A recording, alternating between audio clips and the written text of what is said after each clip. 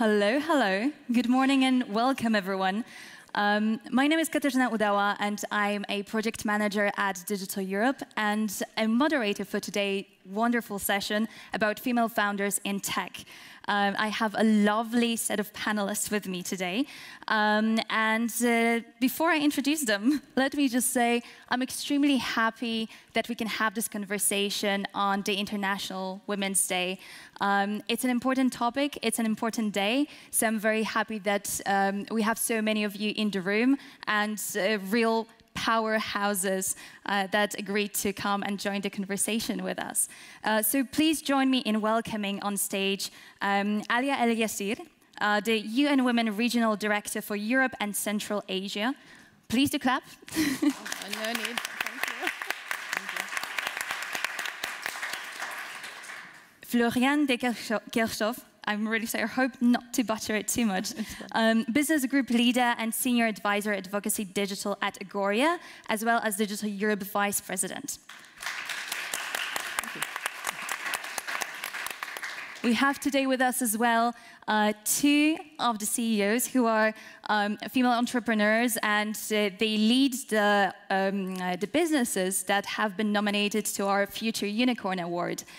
So we have the finalists today with us, and these are Lubomila Jordanova, the CEO and co-founder of Plan A.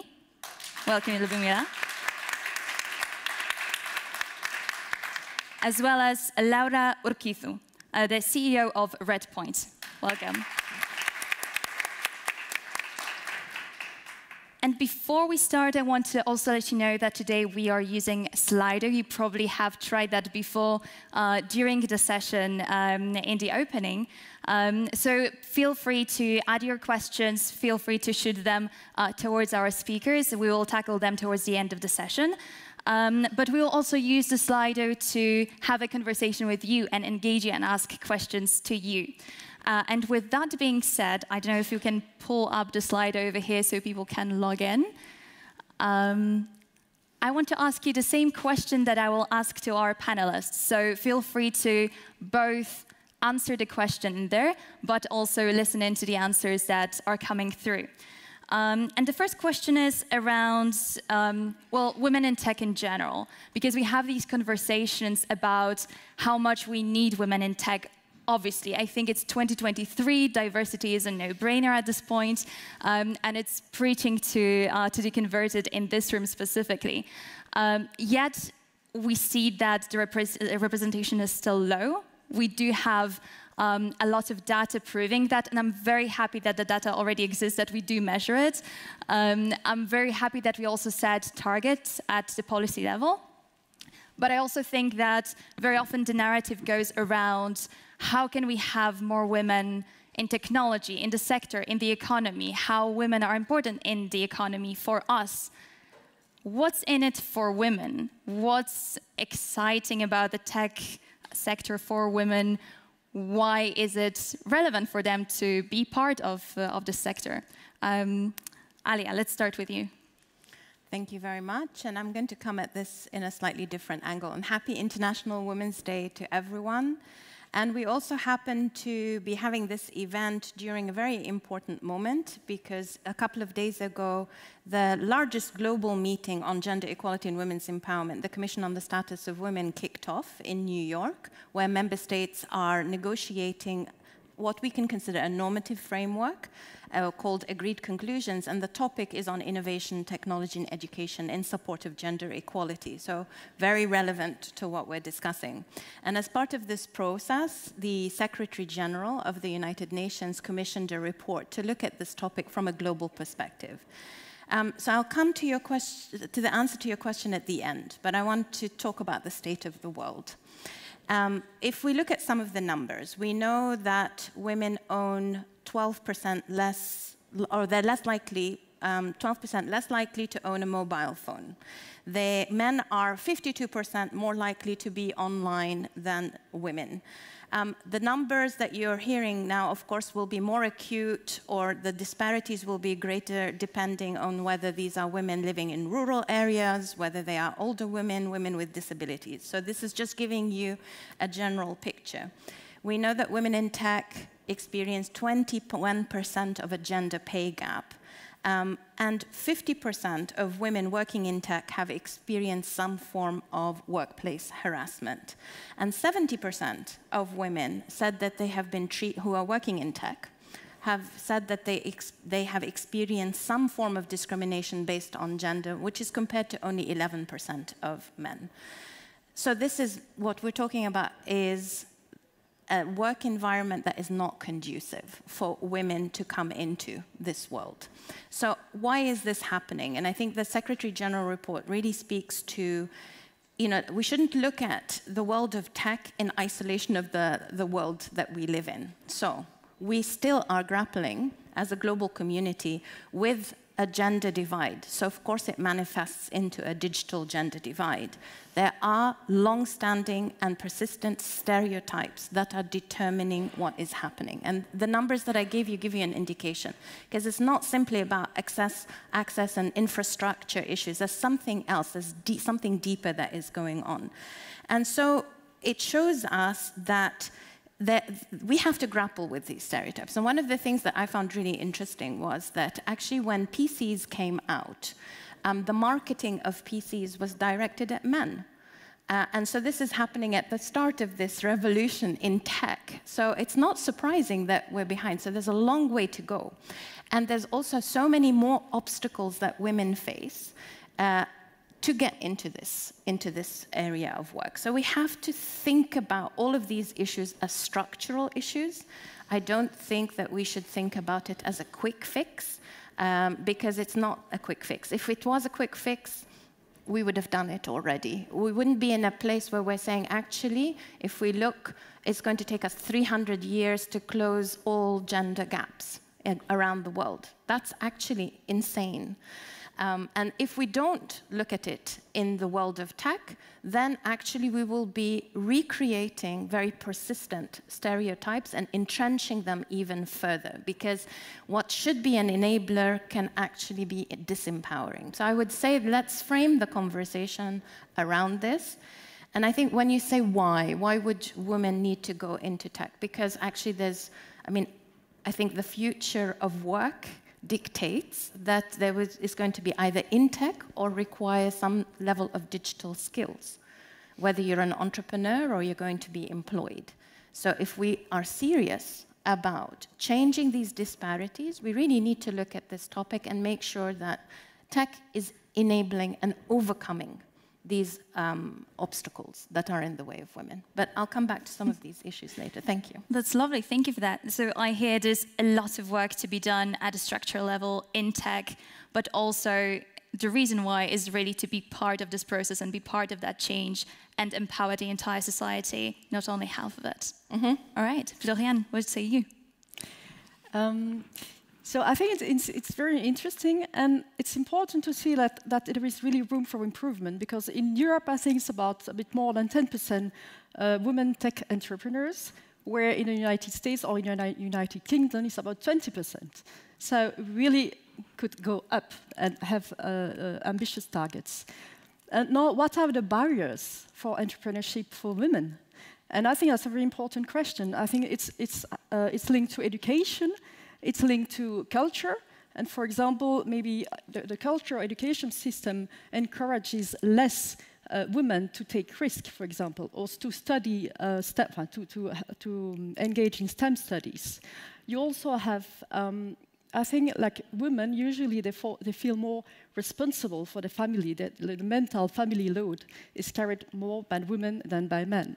And for this reason as well, I suppose that the work-life balance is sometimes more important.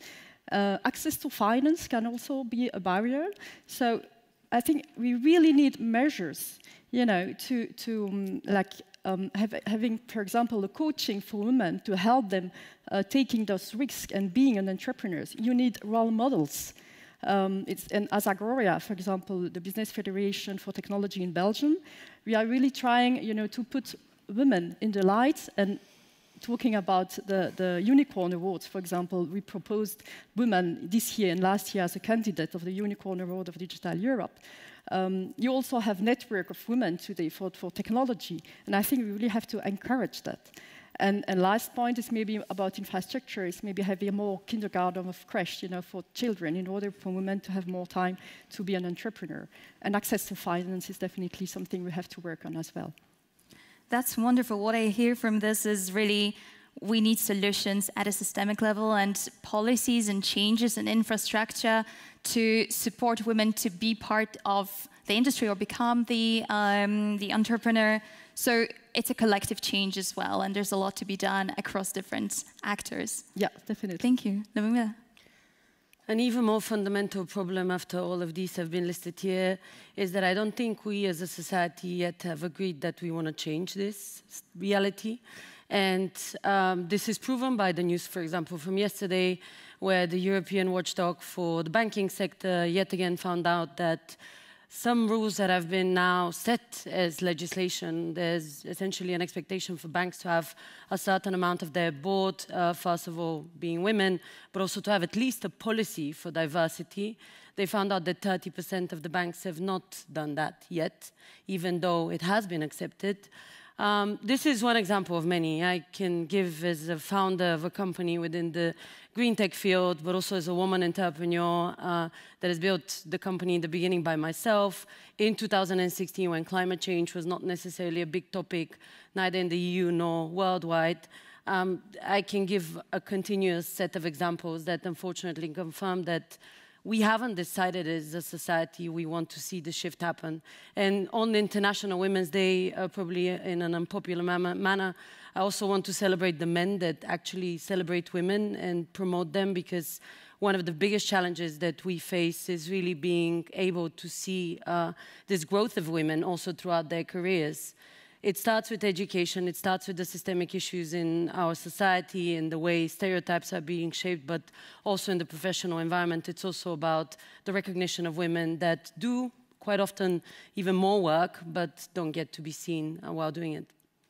Thank you for that. Well, probably I should then revise what I said at the beginning. Diversity, it should be a no-brainer, but possibly it's not just yet, or maybe it is in our little bubble, but maybe not globally across society and across various industries. So something to also keep in mind, I would say.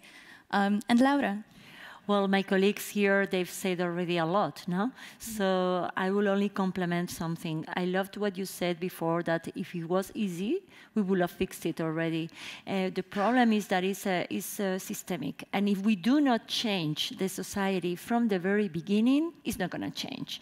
A little nuance here. Many years ago, tech, it was a separate vertical, right? There were other things. There was education, it was health, and many others, government, and technology. Now technology is everything. Everything is technology. There's no segment that is impacted by technology. And if we don't shift quickly, women are going to be out of the participation and being relevant in all sectors, across all sectors. And this is why I think now is urgent. And for me, we need to act from the very beginning, from education, because there is a bias, right? I mean, many women are, or I would say most of the women, are raised to care, are raised maybe not to build, but to take care of everybody, to help. So this is why many women want to be doctors, or they want to be teachers, or they want to work, for a company that makes impact, but they don't want to build their own company. This is what we need to change. We need to educate the girls of today to let them know that they have to build, that to build something is about caring. And just one idea, when we say the word tech, we all imagine developers, in a dark room and behind the screen. No, tech is about changing the world. Technology is about changing the health, changing the government, changing the society. This is the idea that we have to tell the girls. And this is how we're going to make many girls want to participate in the tech space. I'm so happy that you're saying that, because indeed, it's a lot about the education and a lot about the narrative that we provide to women. You know, it's on the one side, it's of course the systemic issue and how we deal with the industry and how we should be changing it for the better, not only the industry, but the policy and the society as a whole, but also the narrative and the education, the messages that we give to women and girls. So I'm very happy that you brought that up. I'm wondering what our audience said, though. Could we pull up some answers, if we have them?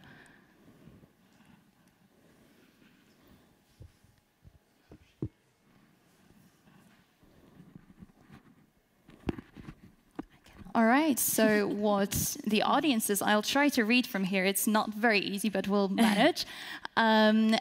What's in it for the women? So it's being part of the solution, it's independence, it's emotional intelligence, flexibility, income, economic independence, of course, highly relevant sector, creativity boost, using gender intuition in the sector, contribute to design, so basically making the design relevant also for women, for the full society, not only half of it, and driving change in society roles. I'm very happy to see all of that because it means that we are on the same page, but it also means that because we agree on this, we can be the ambassadors for these specific messages and we can push that message further and across. So thank you all for that. And we talked about education, so I want to get back to that topic a bit more and ask you, when it comes to skills, in what skills should we help empower women with to thrive, to first of all start in the tech industry, thrive in the tech industry, and start building businesses in the tech industry? We can start perhaps with Lubomila. I remember in 2015 when I joined the tech industry, at that point for someone else's company, I, for 6 months, didn't hear the voice of the CEO of that company directly being offered to me in a way that we would engage in a conversation. And on the 6th month, he invited me to become an associate for him directly. So they canceled my internship and asked him, but you didn't speak to me for 6 months. And he said, because you didn't make a contribution that I felt I needed to respond to. So pretty harsh, and after that, it ended up being actually the place where I shaped my career in a very significant manner, because the harsh school of this person was also quite helpful. But what came out of this, after a lot of discussions with him on this situation, was that communication skills are the most powerful tool that one can have, and they can then be the bubble in which you contribute to a project or any kind of other engagement within the company or the organization that you support, because you're able to elaborate, you're able to engage others to be part of the journey. There was a beautiful example from this morning for International Women's Day, saying that now there's an initiative in some Indian schools where they've changed uniforms, removing the skirts that are usually to be seen there, with pants. So now everyone is wearing pants in, I think it's 20 schools, and they've seen women speak up. So essentially, if you think of the two arguments that I'm making, on one hand you have the capacity to express yourself, and on the other to remove the barrier that maybe doesn't allow you to express yourself because of a stereotype that has been shaped in your mind as a child, maybe even early on within your family, within the first years. Absolutely. These are wonderful examples, and I think one part probably would be to remove the barrier for yourself, but also receive the support to remove those barriers. So it's, again, a collective effort in a way. Floriane? Yeah, I like starting with a figure about education and STEM studies. I think in Europe we have about 1/3 of women in STEM studies, while worldwide it's about 50-50. So we see there's really room for improvement as well. And I have two examples I really like. One is about the communication style to make STEM studies or job vacancies attractive for women. And the other one is about the teaching method. So the first one is a study of the University of Antwerp in Belgium, launched together with Agoria.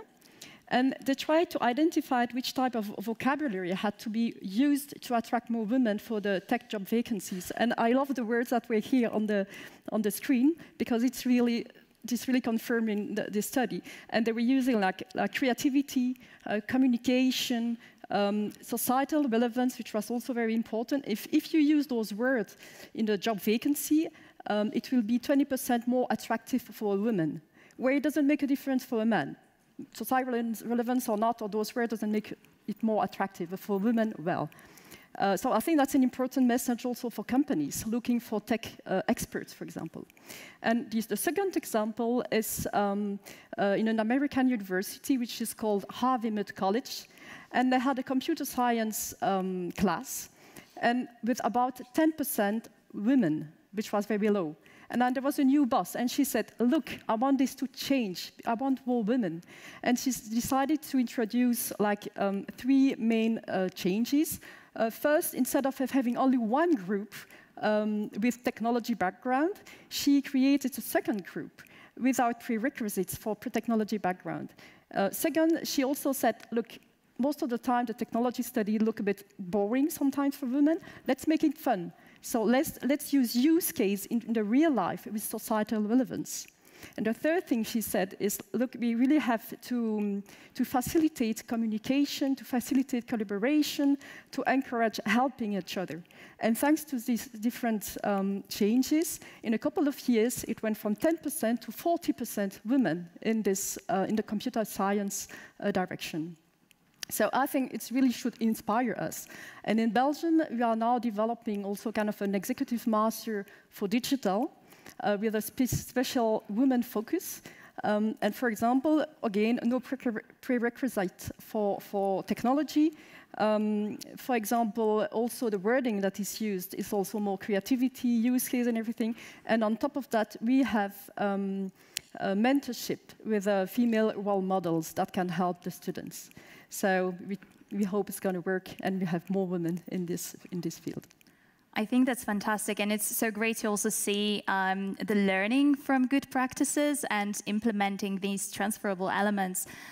One thing I would say, maybe because it's something like this devil advocate's voice that I have heard these comments before, in that, well, but this is making it special, you know, using this inclusive language is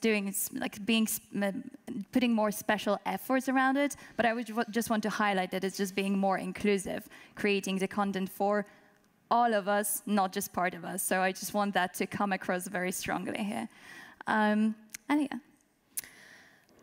Super interesting what we've been hearing, and I think, you know, it made me think about, you know, what is the theme for International Women's Day for us, and it's saying power on.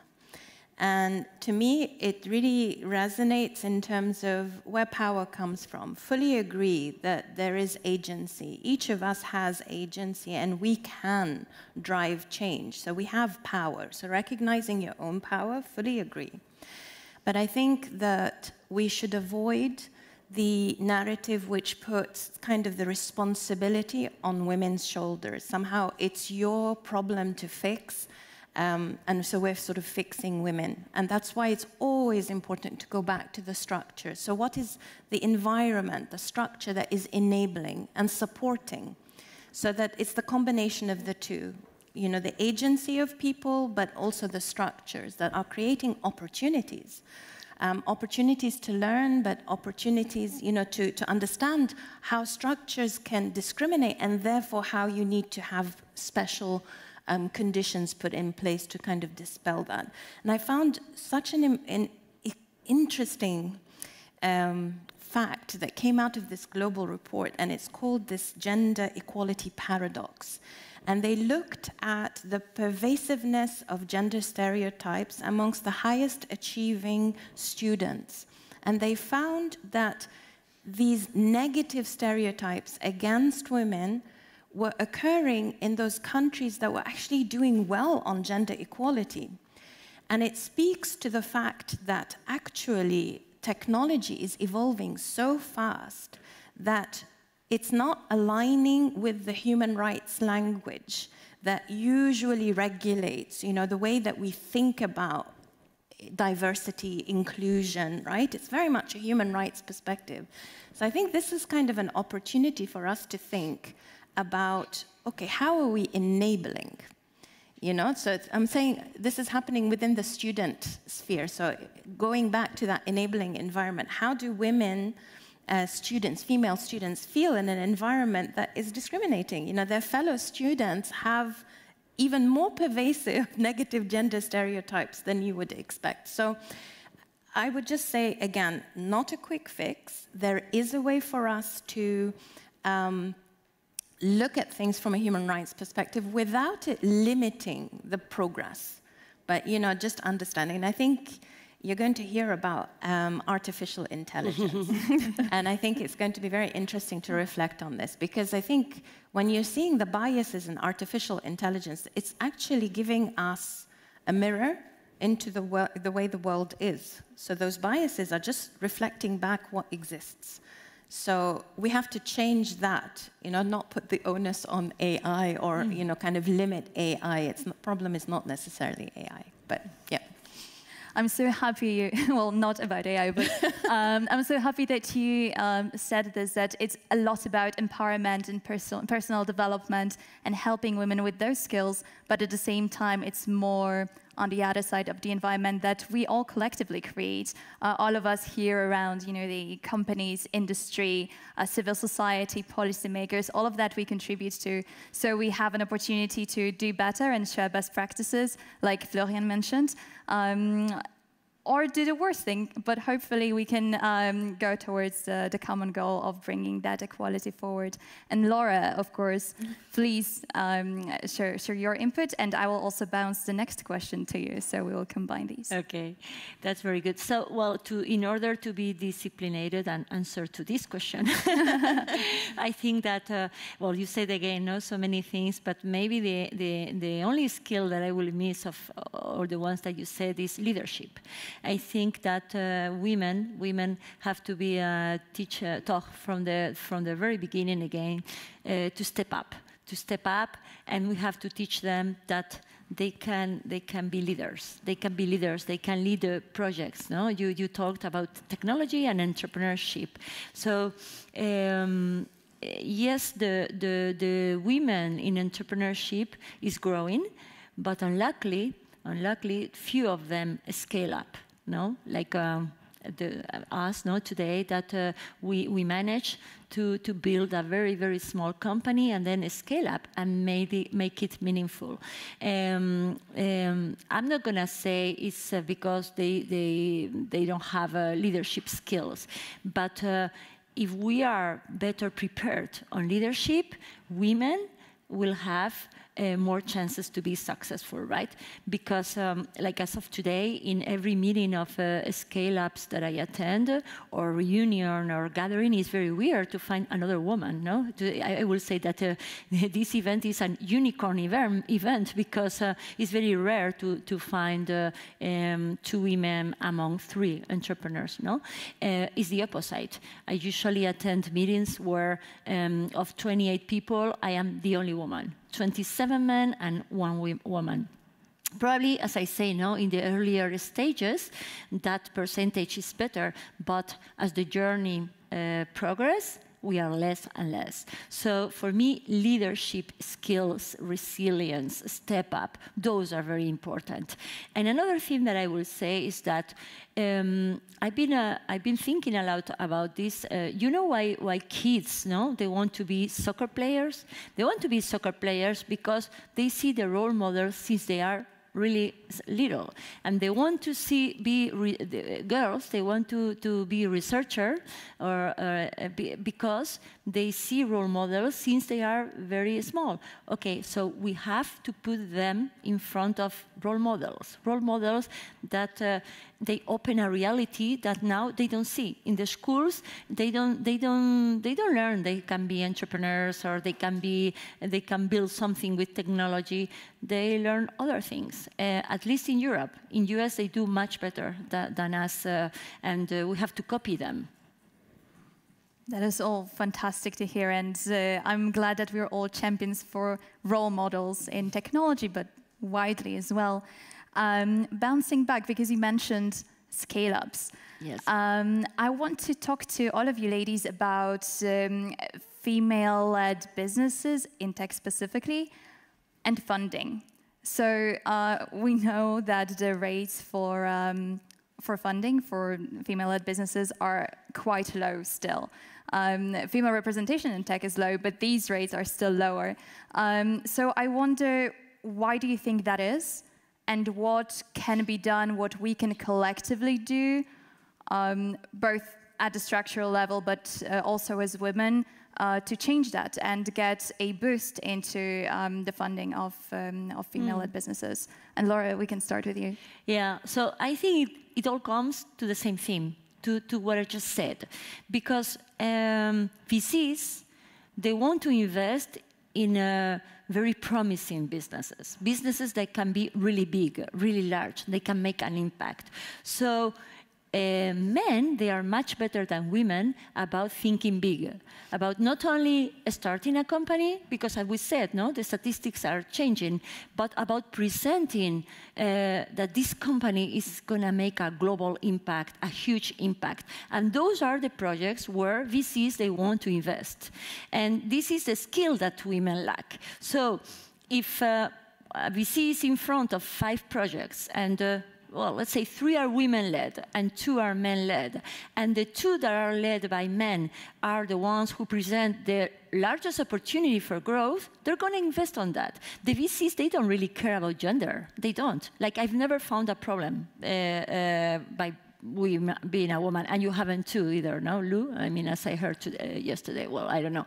But the thing is that I'm not sure there is a gender bias. I think that it is a lot on us. We have to think bigger. We have to think that we can make it, and we have to present larger projects to VCs. Otherwise, there's going to be a lot of women entrepreneurs, but not interesting projects to be funded.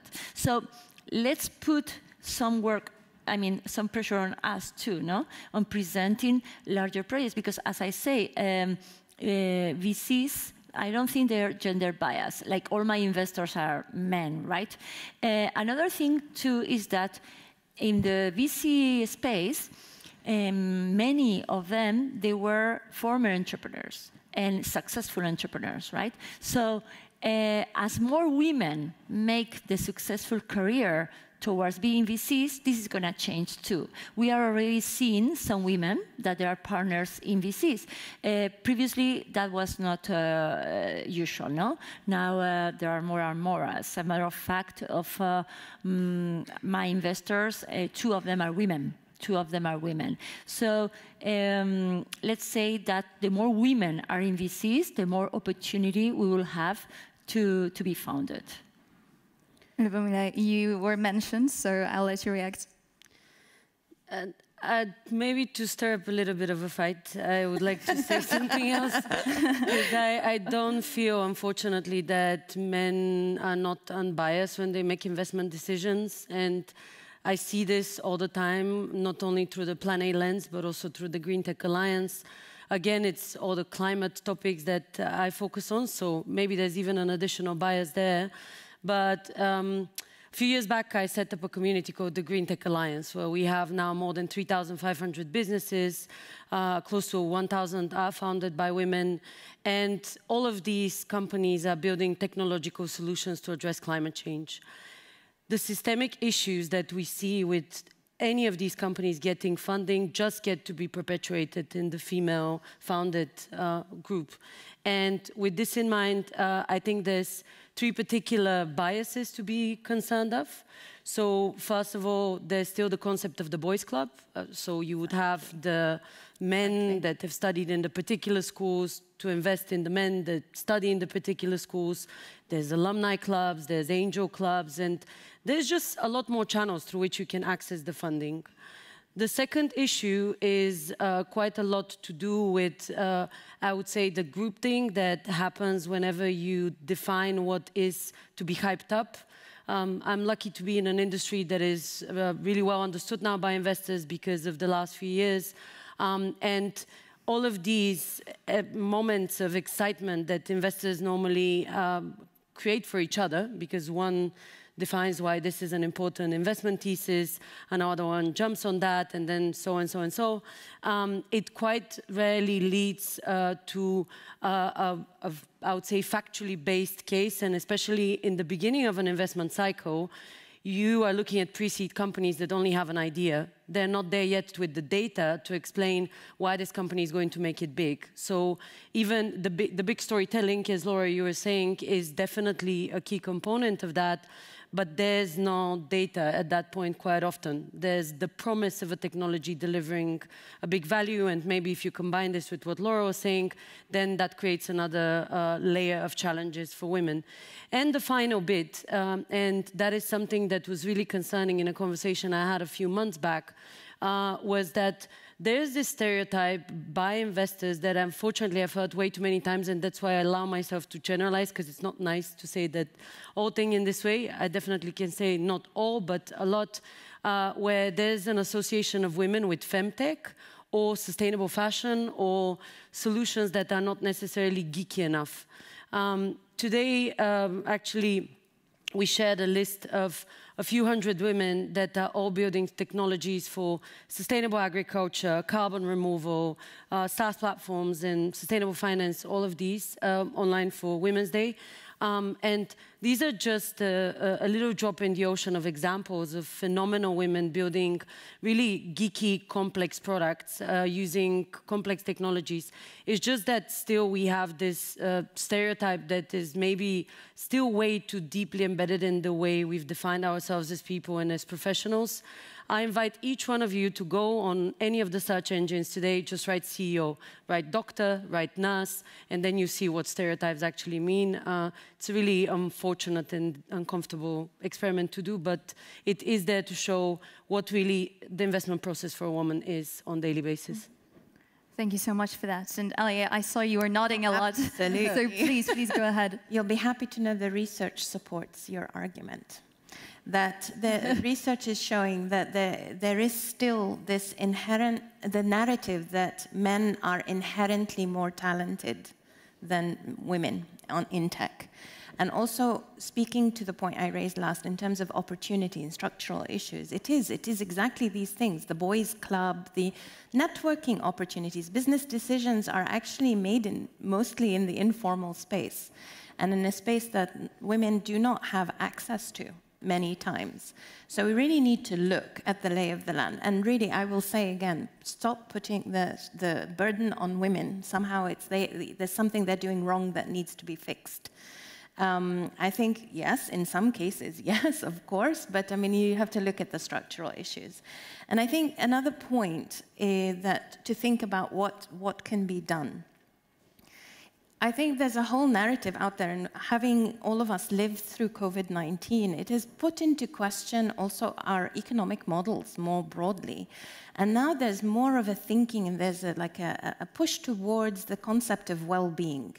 So really thinking about well-being, looking at individual human well-being, social well-being, economic well-being. So, I mean, I think we all, so it's not GDP that measures, but well-being, and that's one aspect of our well-being. But then planetary well-being, also having to be, all of them have to be put into our model. It cannot just be economic growth. And I think that's where public-private partnerships have a huge role to play in shifting the current paradigm that is perpetuating and in some cases accentuating the biases. And from our perspective, as UN Women, we are working on women's entrepreneurship. I mean, in the tech industry, yes, but we look more broadly. We work on something that we call gender-responsive investment and procurement. So understanding the structural barriers, working with women to increase their skill sets and their also risk appetite and understanding of putting yourself out there and, you know, how to deal with rejection and how to keep going at it from one side, but also working with private sector and public sector to look at, you know, procurement activities. This is an eye-opener many times. Are you procuring from women? Because, you know, if you're going to argue the women-owned businesses that provide you with the products and services that you need don't exist, we will contest that. They are out there, you're just not buying from them. And you're also not investing in them. And there's a possibility to improve the quality of your work by actually investing. So this, for us, is a good model, and it's not something that we're doing by ourselves. We convene. It's like in the spirit of partnership. There's no single actor or stakeholder that has a quick fix. So we have to bring all the parts together and, bring the resources. And we're living a moment where resources are, restricted. So how do we make best use of the resources that we have? And so I think this is what I would say. There's a lot of women out there that are doing superb work, but how are we bringing them into the mainstream and making sure that we're providing whatever support and opportunity for them to thrive? Thank you. Thank you so much. And last but not least, for sure, Floriane. Yeah, a lot has been said already, I think. But anyway, I think it's important also to have figures again. Today, it's between 1% and 2% venture capital that goes to women. So it's very low, definitely. And you have about a bit more than 10% women tech entrepreneurs.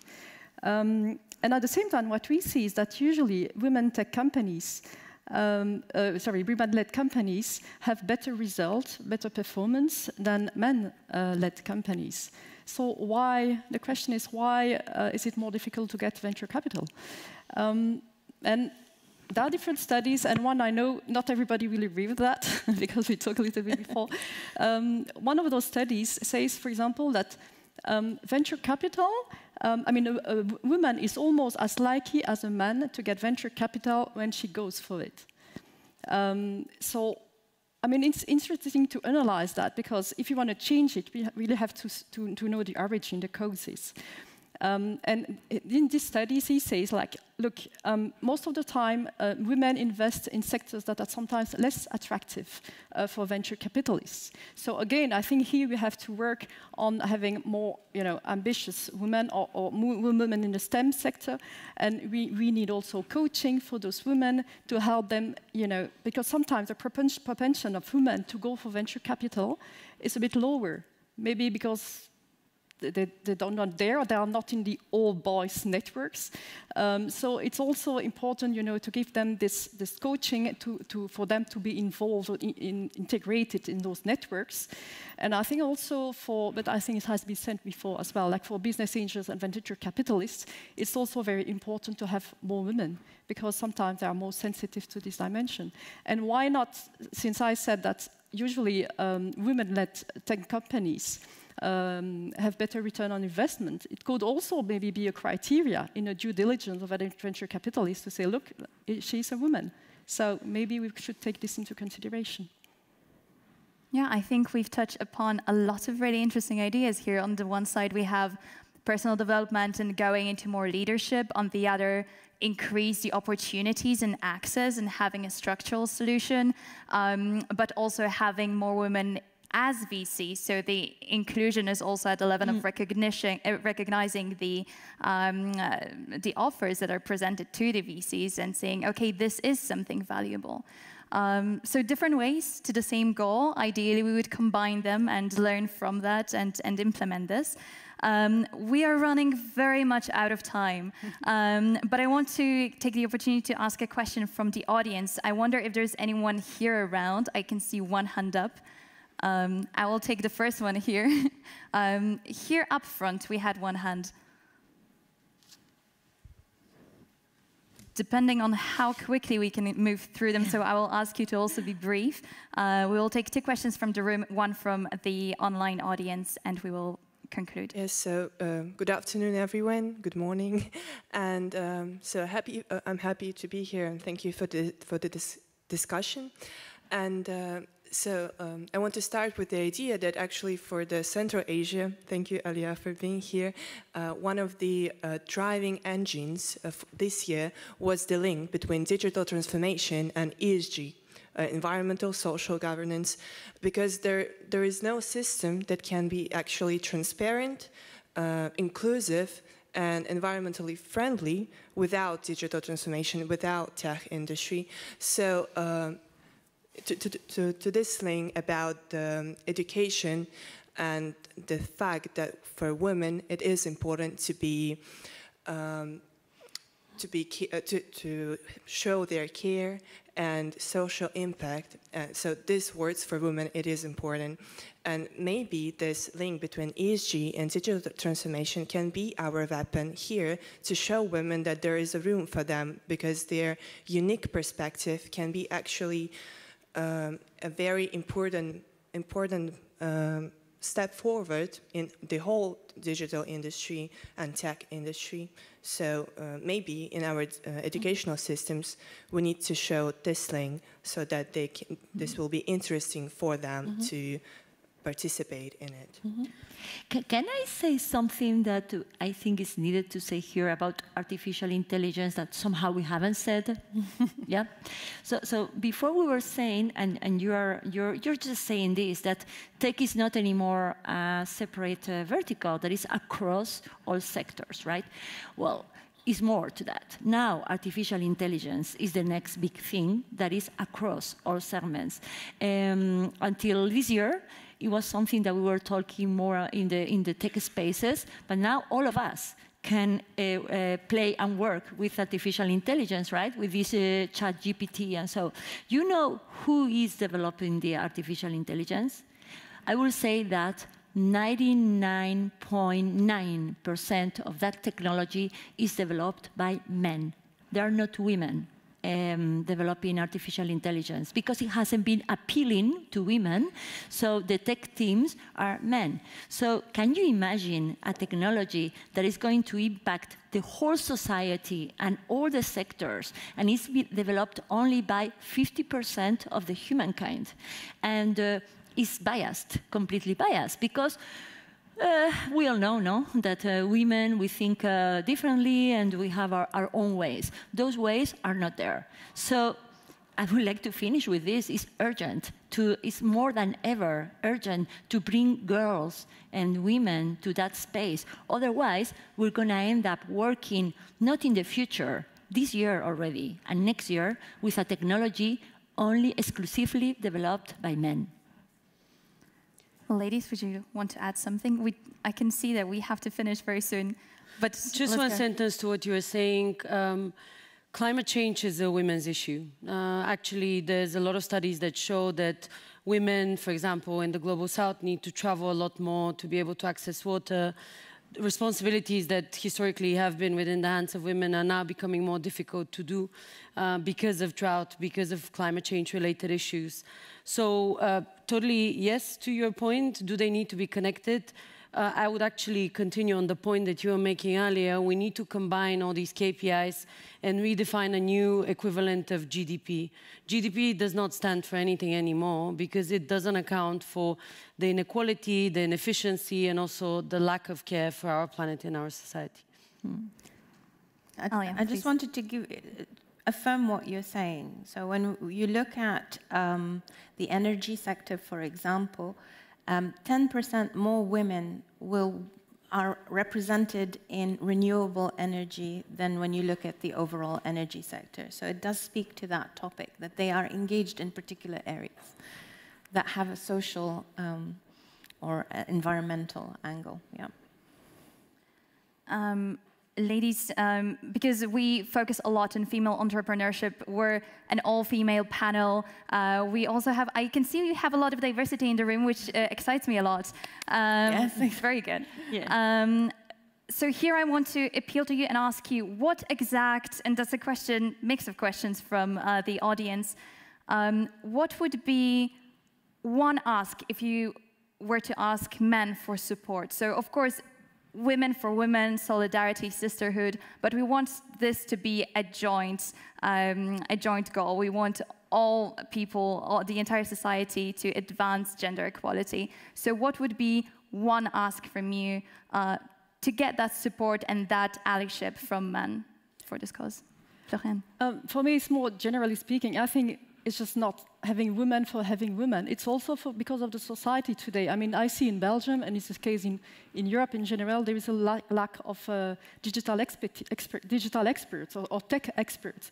So, I mean, I think it's interesting for everybody, every company, every trade association to do something about that.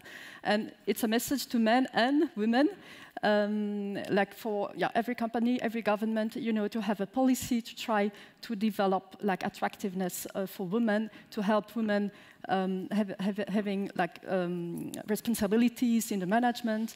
And I think like Agoria, we are trying to do that. For example, the colleague of mine, she's responsible for, you know, women in tech, and she's publishing a book today, by the way, about women in tech. And this education program I was talking about, we are trying also to develop it together with university. So I think it's really a call for everybody here in the room, but in Europe, you know, to put the focus on that. I would say sit down and have the conversation. A lot of the biases that we have been discussing also today, they're not intended. And many men, sometimes even women that don't support women, don't recognize that they haven't spent the time to identify in themselves behaviors that maybe provoke someone to feel marginalized or discriminated in one way or another. It is really healthy to have the conversation with young colleagues, with older colleagues, and then see also where the stereotype maybe aligns to the geography, to the particular country, and define a plan. Like, it all starts with a small step. Maybe the plan is just to have this discussion on a monthly basis. Maybe it is for more structural change where some bigger systemic issues needed to be addressed for a bit longer. Alia. I will go on the theme of power. Share your power. Understand that you're standing in a place of power because of all of the issues that we've talked about. So, and don't be scared about that. You know, it is in the efforts for a better world for all. So, and sharing is caring. And Laura? Well, I think we need partners in crime. I don't want to feel supported. I need a partner, right? So I think all the women, we need a partner, and we need to feel equal. And I'm so happy to see so many men here today. I'm sure that well, you feel a lot of respect for the women, and so we don't need supporters, and we are not the victims. The women, we have the responsibility to step up, and we need men that partner with us and come that way with us. Ladies, what a fantastic conversation today. I think it's a topic that we could talk about for days on end, and it could be a whole conference just about this. Thank you so much for taking the time and for sharing your perspectives. I think that was very valuable for myself, for sure, but also for our audience here and back home online.